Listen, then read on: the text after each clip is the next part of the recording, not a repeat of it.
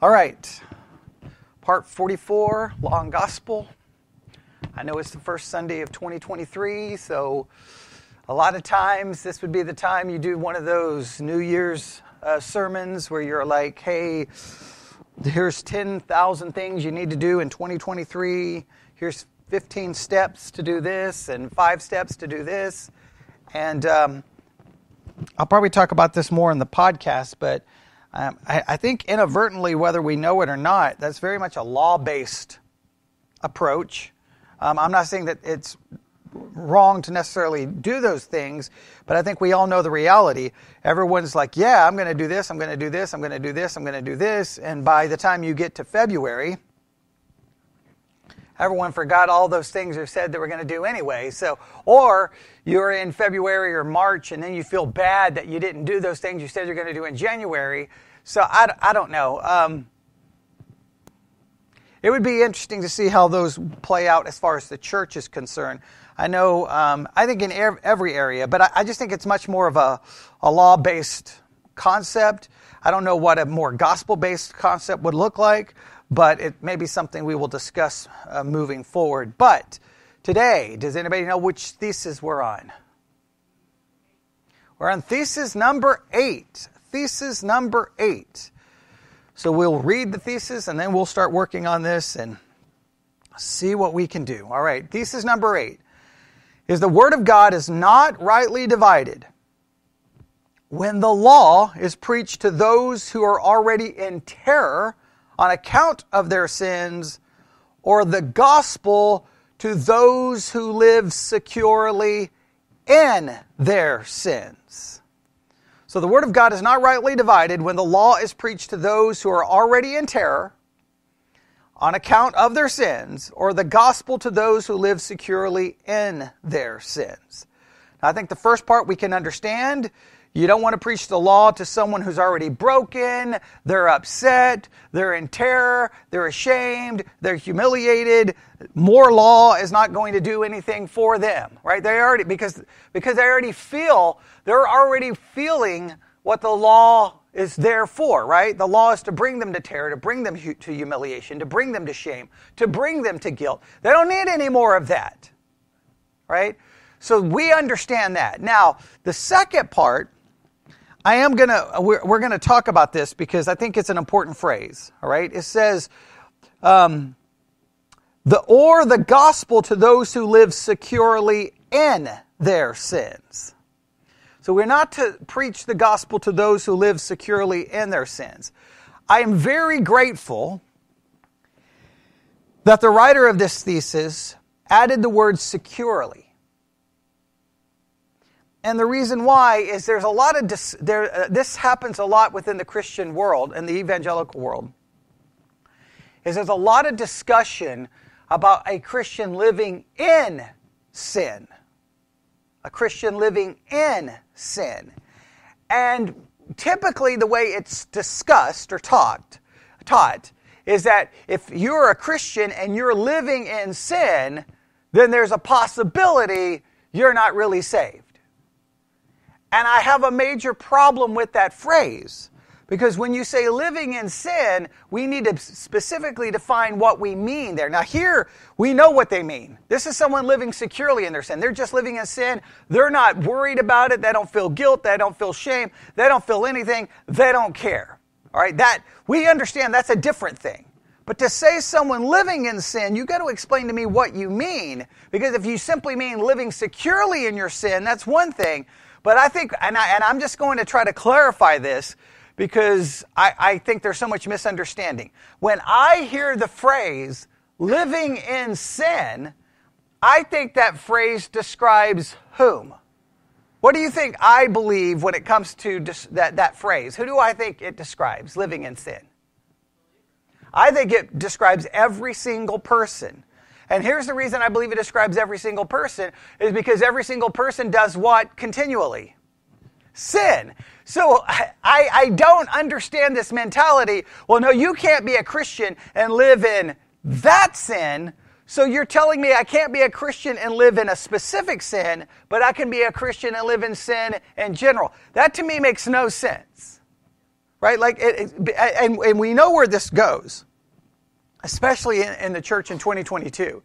If someone supposedly is a Christian and is living, say, in the sin of homosexuality, the immediate cry will be they can't be saved. All right, and I'll be like, okay, so, all right, so what, okay, so that sin, that throws you out of the kingdom of God. All right, well, what other sins can you live in and be thrown out of the kingdom of God? So if because I don't know how that works. Are you saying a specific action? Well, even if you stop that action, let's take someone who, they become saved, they're in a same-sex relationship, they have same-sex attraction, and let's say they stop that sin. They're like, okay, I'm going to break off this same-sex attraction. I'm going to try to live a celibate life. Let's say they pull that off. Are they still not living in sin? Well, I'm saying even if they move past that sin, there's 50 other sins that they're still living in. So why do we feel like it's just so weird that we will reduce? We have this weird view of morality that,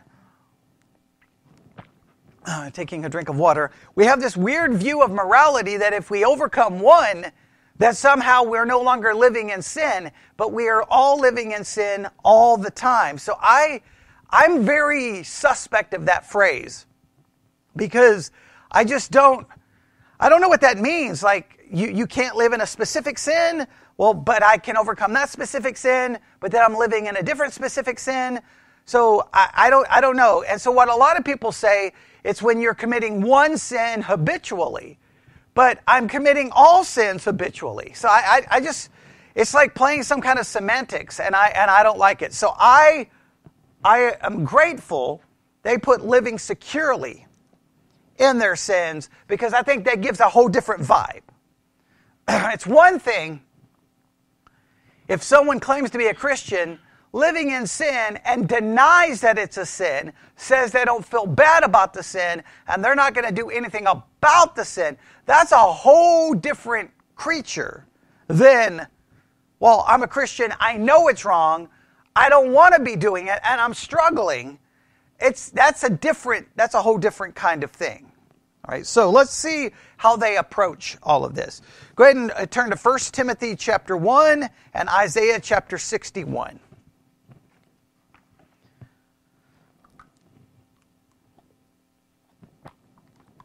1 Timothy chapter 1 and Isaiah 61.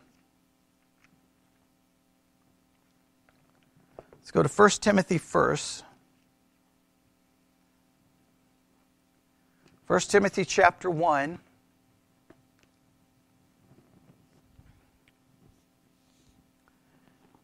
All right, they want us to read verses 8 through 10, and we can see what we find here. All right, I'm not going to read the sentence in the book. I'm just going to have us look at these individual scriptures and see what we find. 1 Timothy chapter 1, starting in verse 8. But we know that the law is good if a man uses it lawfully. I thought that's an interesting concept right there, is it not? Properly. So the law, now I just think that this is a very important concept for this whole study. The law of God is great. It's good if it's used in a proper way, in a lawful way, which would tell us what? There's a bad way to use it. There's a wrong way. All right? So of all the verses we've looked at so far in this series, this may be the one everyone wants to write down like at the very, very front of their notes. They may want to write this down. They may want to memorize this one. Now, we need to continue looking at the rest of it because it doesn't end in a period. But I just think that that's a very important verse. We know that the law is good if a man uses it lawfully. If it's not used in a proper way, if it's not used in a correct way or in a lawful way, then in a roundabout way, the law no longer becomes good. It becomes a very negative thing. And I think the church has used the law in a very negative way over and over and over and over again. That would be an interesting thing to work on. Throughout church history, how has God's law been used in an unlawful way. That would be like a good thing to search out. Or, even better, in what ways in your Christian life or my Christian life have we individually used the law in an incorrect way? Let's look at verse 9. Knowing this, that the law is not made for a righteous man. The law is not made for a righteous man.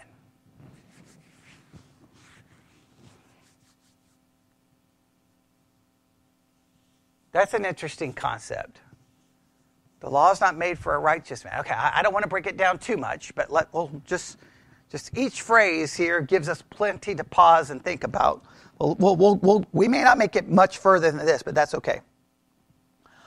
Knowing this, that the law is not made for a righteous man, but for the lawless and disobedient, for the ungodly and for sinners, for unholy and profane, for murderers of fathers and murderers of mothers, for manslayers, for whoremongers, for them that defile themselves with mankind, for men stealers, for liars, for perjured persons, and if there be any other thing that is contrary to sound doctrine. That's pretty serious, yes? So they're claiming the law is for whom? The sinner. The sinner. Not for the righteous. Now we got to really think this through, because you can see that there could be some dangers here, right? But it's at least setting up the principle that the law is for whom? In a general way, the law are for those who are living in sin in a blatant, secure, unrepentant way. The law is there to try to demonstrate what to them? That what they are doing is wrong, God condemns it, and therefore they should turn from it and turn to Christ, right? And turn to Him for forgiveness. In other words, it's there to try to make them uncomfortable in their sin, feel guilt in that sin. The law is not for the righteous, seemingly to imply that those who are righteous are those who acknowledge their sin, have been broken over their sin. Now we could ask if the righteous there are those who are righteous in practice or those who are righteous in position, but I will argue, can anyone, and I think it's fair to say, can anyone be declared righteous in a practical way? Like, look up the Bible dictionary real quick for the word righteous. Let's just play a little game here just to see.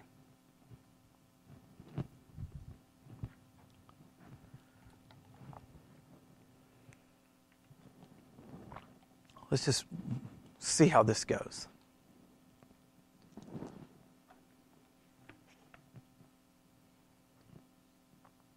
Is there a long definition or a long entry?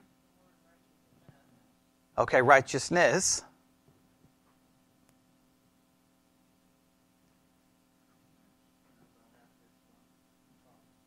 Okay. And how do they define righteousness or righteous? The word righteousness comes from a root word that means straightness. It refers to a state that conforms to an authoritative standard. There we go.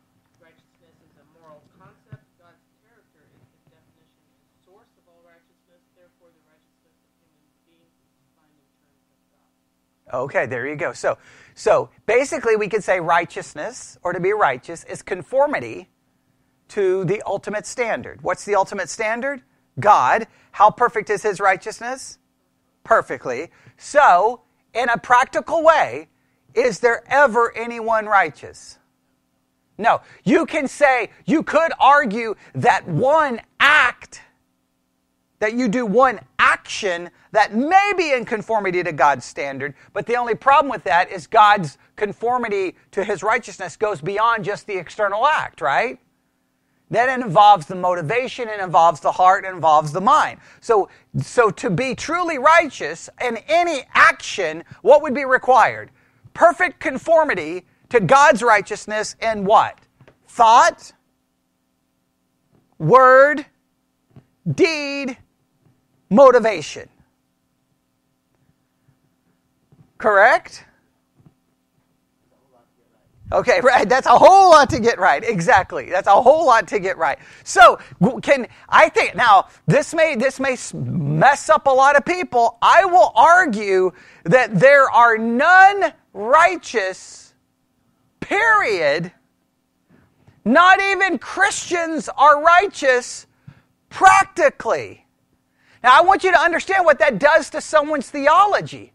Okay, let's just play the game. Let's go to the lordship concept, right? Now, the lordship concept says that you have to do this and this and this and this in order to prove you're saved. But how can anyone prove they're saved if there is not one righteous person? Because it would be unrighteous people taking a test to try to prove some level of righteousness to prove that I'm saved. But if righteousness is the standard to prove that I'm saved, what would be the standard? God's righteousness, and therefore what would be the result of everyone trying to test themselves to see if they're righteous enough to order to be saved? That would all fail because no one can conform perfect. So then what do you have to do? Well, the standard is not perfect conformity. The standard is trying, or the standard is moving in the right direction, but that's not the standard. If righteousness is the standard, righteousness is defined as perfect conformity to the ultimate standard, which we all fall short of. So, I will argue there is none truly righteous. So when we go back to 1 Timothy chapter 1, verse 8, now let's take it up. I'm going to read it this way, but we know that the law is good if a man uses it lawfully. All right, so how do you use it lawfully? Well, number one, the law is not made for whom? The one who is what kind of righteous? Let's go, verse 8, okay? The law is good, right? If what? If it's used lawfully, right? And so, what's the right way to use it? Well, we start off, the law is not for whom? The righteous person. What kind of righteous person? I don't think that's practical righteousness. The law is not for whom? Those who are positionally righteous. Because again, who would be practically righteous? None. So what does this mean? The law is not for someone who's declared positionally righteous.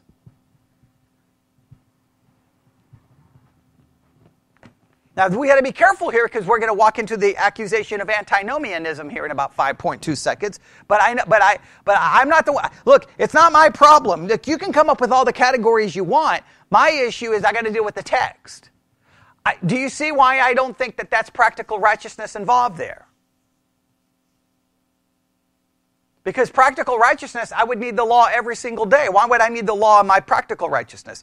Because my practical righteousness is never really that righteous. Correct? All right, so positionally, why is the law not for someone who is positionally righteous?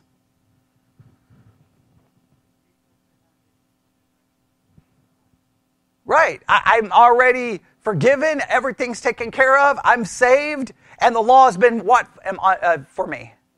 Fulfilled perfectly. So, but the point is, I think the point Paul's trying to make is this. Someone who is righteous doesn't need the law, one, because it's been fulfilled, and two, to be declared positionally righteous, I've had to acknowledge what? That I'm practically unrighteous. Right? And if I'm already acknowledging that I'm practically unrighteous, already acknowledging that I'm a sinner, already acknowledging that I deserve condemnation, I don't need more law because I'm already acknowledging it. So who is it? So if we're going to use the law rightly, it's not for the righteous person. The law's primarily focused on whom? It lists all of the sins, right?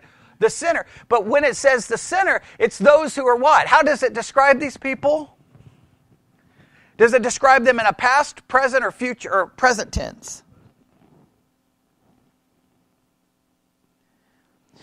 But for the lawless, disobedient, ungodly, and for sinners, for unholy, profane, it's describing people in a present state, right?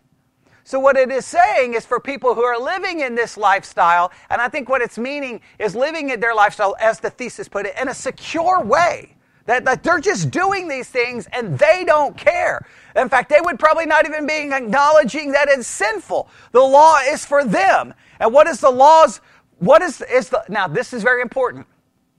This is very important.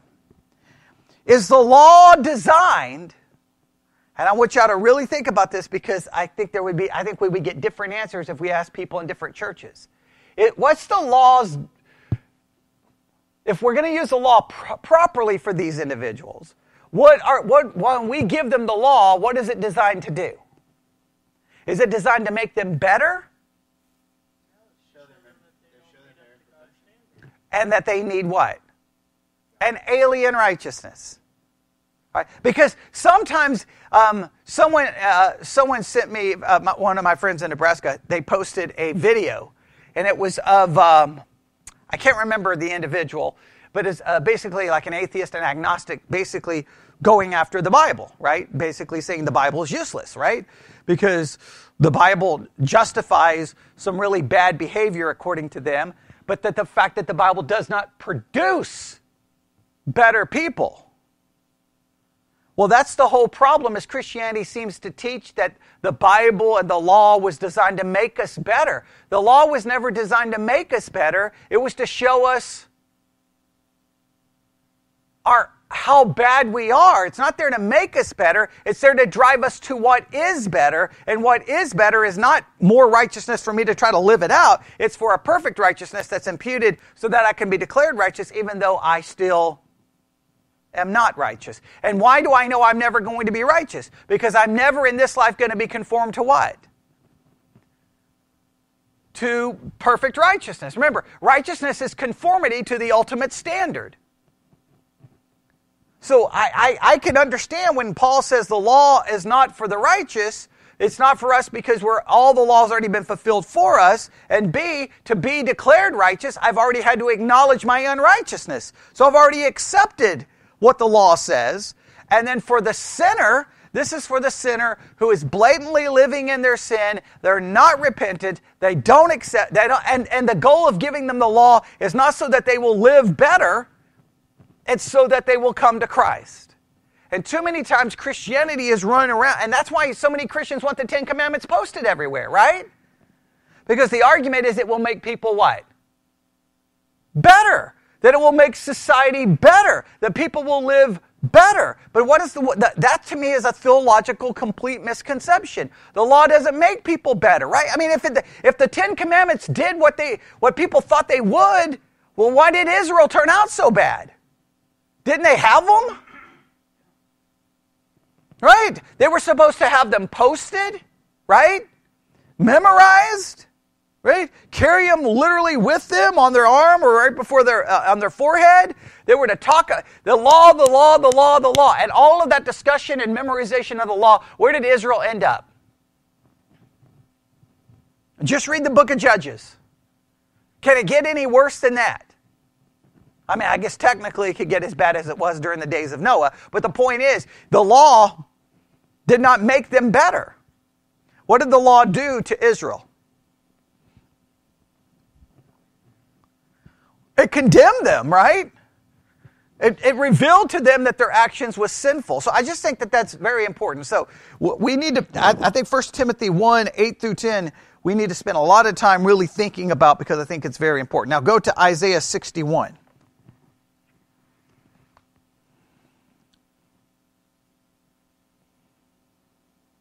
Isaiah 61.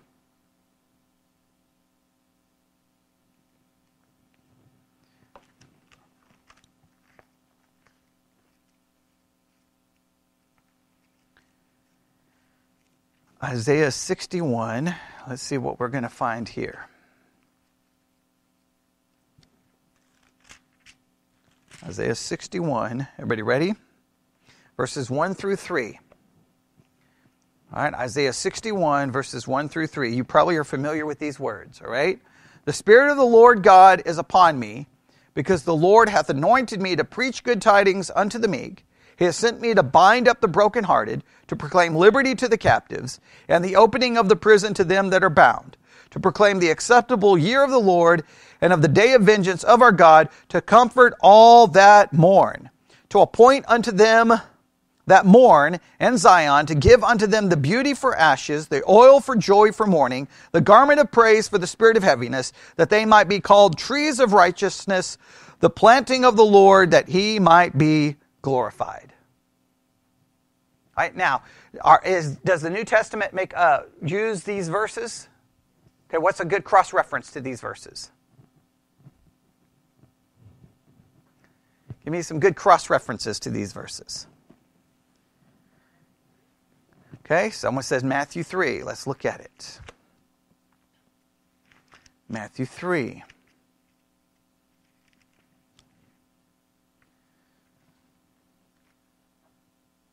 All right. Where in Matthew 3?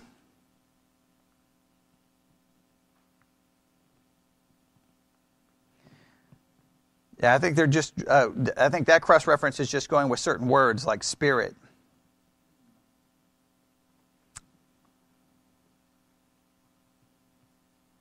Oh, there should be some good cross-references here. Luke 4:18. All right, let's try that one. Luke 4:18.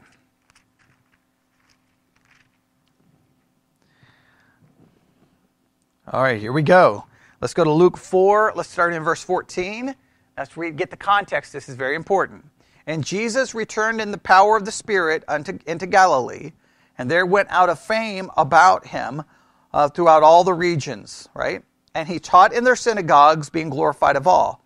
And he came to Nazareth, where he had been brought up, and as his custom, he went into the synagogue to read on the Sabbath day, and he stood up for to read. And there was delivered unto him the book of the prophet Isaiah, right? And when he had opened the book, he found the place where it was written. And what does it say? The Spirit of the Lord is upon me to preach, or upon me because he hath anointed me to preach the gospel to the poor. He has sent me to heal the brokenhearted, to preach deliverance to the captives, and the recovering of sight to the blind, and to set at liberty them that are bruised, to preach the acceptable year of the Lord. All right, so go back to Isaiah 61. How much of it does he read? Until he doesn't mention the day of vengeance, does he? All right, but he mentions everything else. Now, immediately when you see all of this, there's a lot we could do, but let's just look at the basic concept here. This is a reference, obviously, to a gospel message, not a law message. The law is to show you your sin and convict you. The gospel here is offering what? Let's go through all the promises here in Isaiah 61. Look at all the positive things that are mentioned here in Isaiah 61. We could look at the Luke 4, but we'll just go back to the original text as given in the book. Isaiah 61. Let's just try to make a list of all the positive things. The Spirit of the Lord God is upon me, because he hath anointed me to preach good tidings. How does the NIV translate good tidings? Good news. There's literally the idea of the gospel. So this is really the message of the gospel contrasted with the message of the law.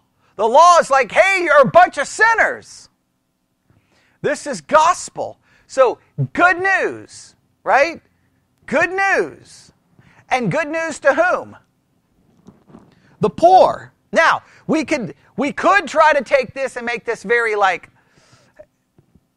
we're talking economics, but I think we know what this is much more of a reference to. Poor, probably in what way? I think this is those who acknowledge the poverty of their own morality, the poverty of their own spirit, which is whom?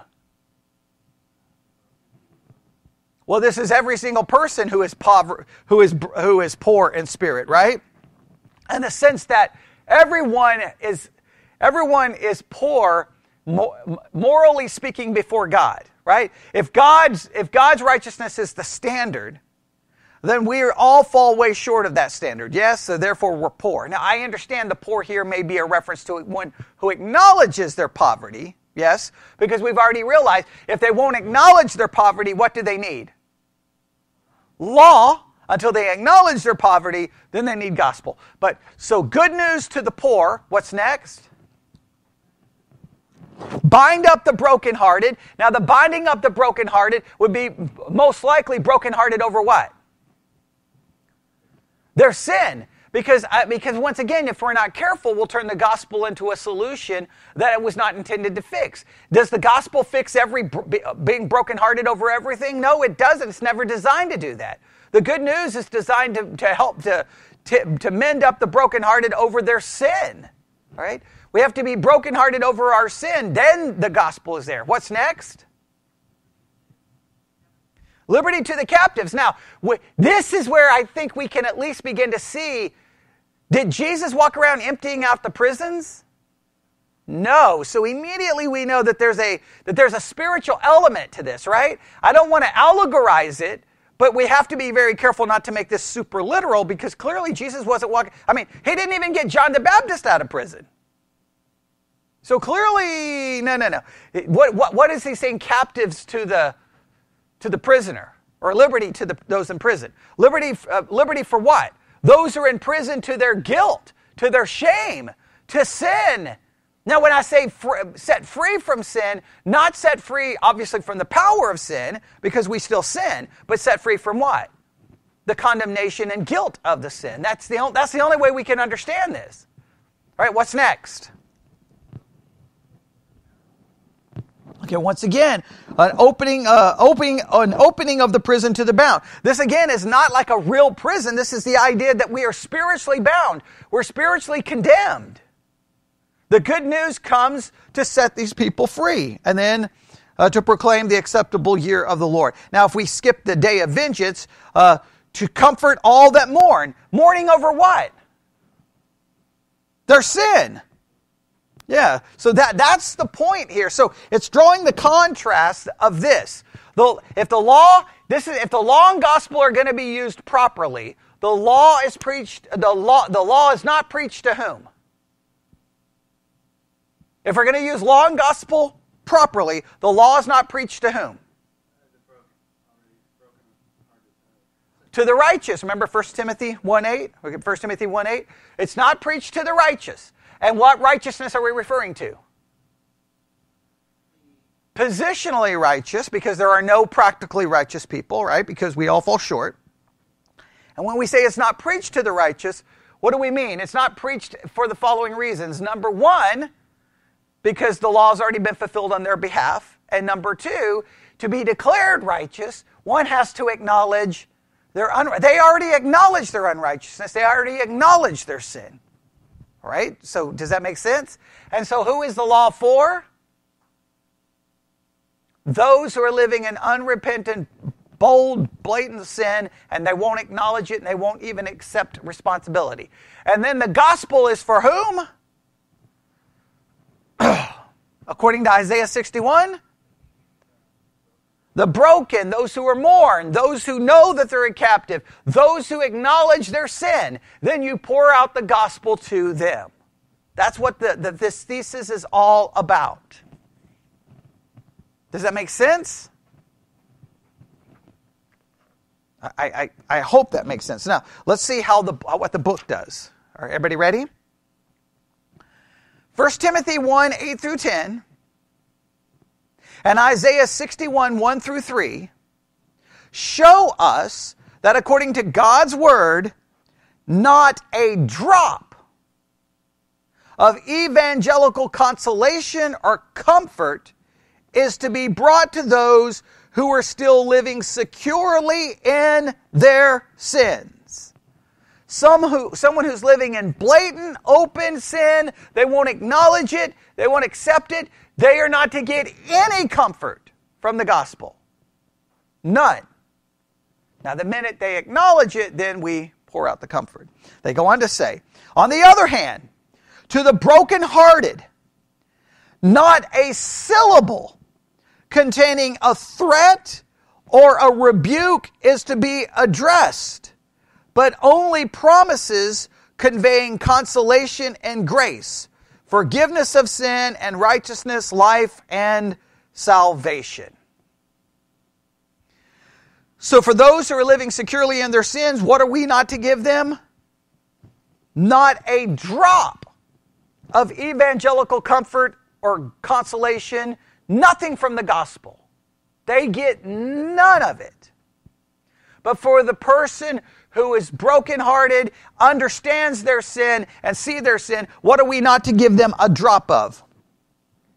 We are not to give them a syllable of what?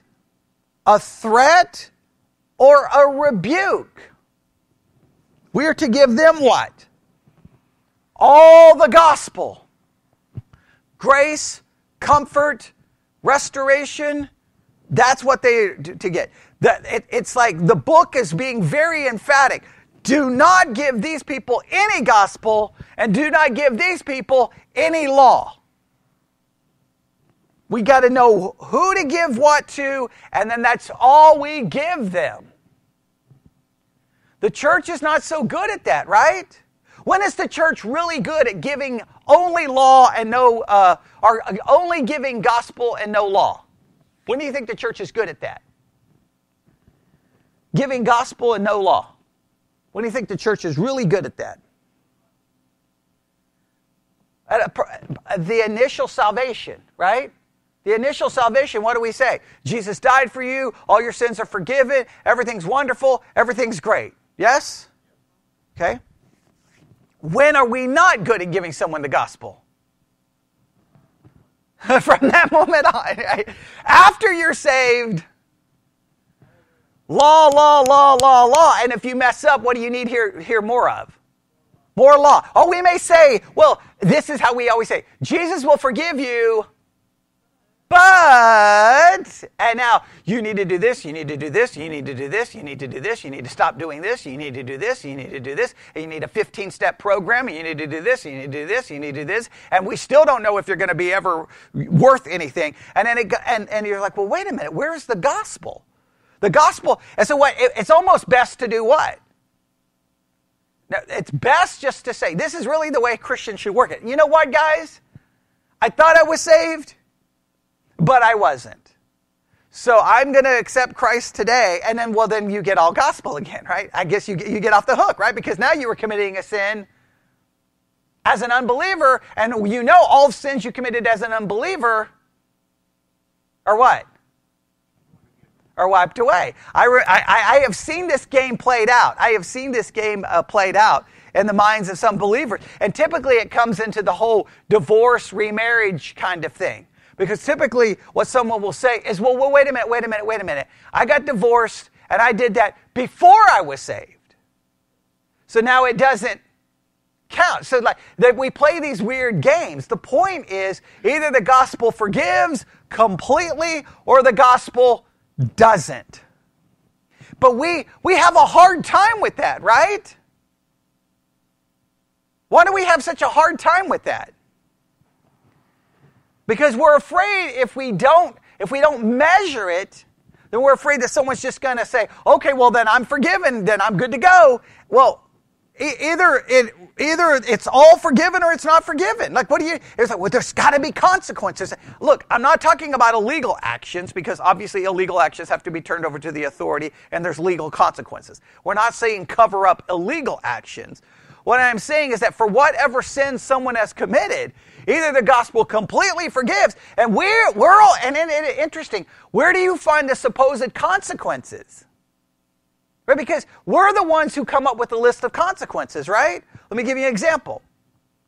It would be very hard not to say that I think the Bible would even argue what Abram and Sarah did with Hagar was messed up. Right? I mean, even from there's nothing there that would say Hagar even if you don't want to say that it was rape. I think it was. Even if you don't want to say it was rape, clearly it was adultery. Yes? What were the consequences for Abraham? You could say there were consequences and that Ishmael came along and it created problems, but I'm saying there was no consequences from God. God didn't like, hey, I made that covenant with you. We got to find a new person. Hey, I'm going to take away all your riches. No. When Abram lied, hey, this is my sister. In fact, every time he did that, what came out of it? Do what? He got material blessing. He got richer for lying, right? So I'm just saying now you could say, well, David, there were consequences. You could say that, but the baby died. He still got the woman. He had multiple women, right? David committed multiple sins. In fact, David had someone killed. According to the Bible, David was supposed to die, right? If you kill someone, isn't that kind of the biblical model? Moses killed someone. Well, I'm just saying there's these situations where you're like, where there's consequences. Wait a minute, how about Solomon's consequences, right? I mean, he was committing sin. I mean, if we always say, well, David had consequences, he didn't get to build the temple, but Solomon did? I mean, you know what I'm saying? Like, it's just so weird. Well, Peter had consequence. Peter went from someone who denied Jesus 3 times, and before you know it, he's preaching a sermon. Why wouldn't the other disciples preaching the sermon? Because you think you could get someone better than a person who denied Jesus 3 times. So I'm just saying that we always want to try to find a formula saying, if you do this, here's the consequence. If you do this, here's the consequence. I'm not saying there aren't any consequences, right? But those consequences would have to be at best temporary, and that the gospel should be able to do what? Forgive and restore. If not, it's not gospel, it's what? Law. And we want law mixed into it over and over and over and over and over again. Because I don't know why, we're so law-minded. Now make sure we understand, does the gospel excuse sin? It doesn't excuse it. It offers forgiveness for it. And completely, it doesn't say that it was right. In fact, it says that it was so wrong that it required the death of Christ to bring you that forgiveness. By no means does it undermine or minimize sin. Look, it's hard to find that balance. But what we have a tendency to do is we want the law constantly given to people.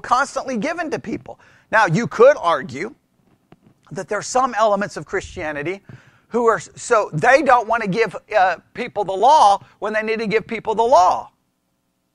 So there's an imbalance. Christianity has always struggled with the balance, right?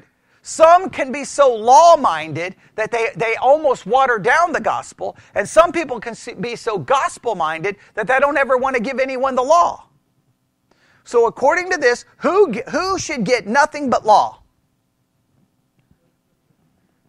Those living securely in their sin, they don't care. They don't get any gospel. None. But who should only get gospel and not one element of law? Those who are broken and see their sin. You don't need to give them the law. You give them nothing but the gospel.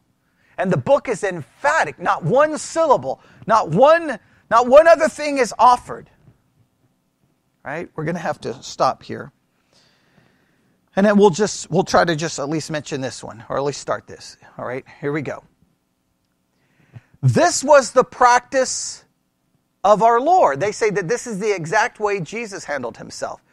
He was approached by a woman who was a sinner, Luke 7:37, who in the presence of self-righteous Pharisees knelt down, washed his feet with her hot tears, and dried them with her hair. She was crushed when she came to Jesus. There was no one to comfort her, but she returned to Jesus, for she had realized that there was the throne of grace. The Lord did not utter one word of reproof because of her sins she had committed. Not a word. He simply said, "Your sins are forgiven." And another, a similar instance, he dismissed the guilty woman with the assurance, neither do I condemn you, with the brief admonition, go and do not sin again. Meaning that what they're arguing is that for the most part, many cases, Jesus did not do what for people? He didn't mention their sins. He didn't condemn their sins. But then in other situations, what did he do? He offered, the rich young ruler, did he offer any words of comfort? Not one. That's the most mind-boggling story ever. Like the woman who clearly is living in some kind of horrible sin, he doesn't mention the sin. Right? Just comfort. And then for the rich young ruler, for the rich young ruler who seems to be like, hey, what do I do? Jesus is like, well, keep the law. Well, okay, well, then go sell everything. And the guy's like, okay. And he walks away. And Jesus doesn't say, hey, no, come back. I got some comfort for you. He doesn't offer any comfort. Sometimes you're baffled by the fact, wait a minute. The Pharisees, did he offer comfort to them? Blasted them. No comfort. But then some tax collector or woman caught in adultery, it's just like, and you're like, well, wait a minute, Jesus, shouldn't you tell them how bad they are? No, they already knew how bad they are. Believe so. Right. So, yeah, there's always that weird, and sometimes it's confusing, but it just shows that there's a time and a place for law, and there's a time and a place for gospel. All right. We didn't get as far as we wanted, but we'll stop right there because I hear cars outside. All right, let's stop. All right, Lord God, we come before you this morning. We are grateful for an opportunity to start the new year still trying to understand the difference between law and gospel, and I pray that as we hopefully can finish this series this year, by the time we're done, we have understood this doctrine better than we have ever understood it in the past, but knowing that we still will never completely understand it until we're in your presence. We ask this in Jesus' name. And God's people said,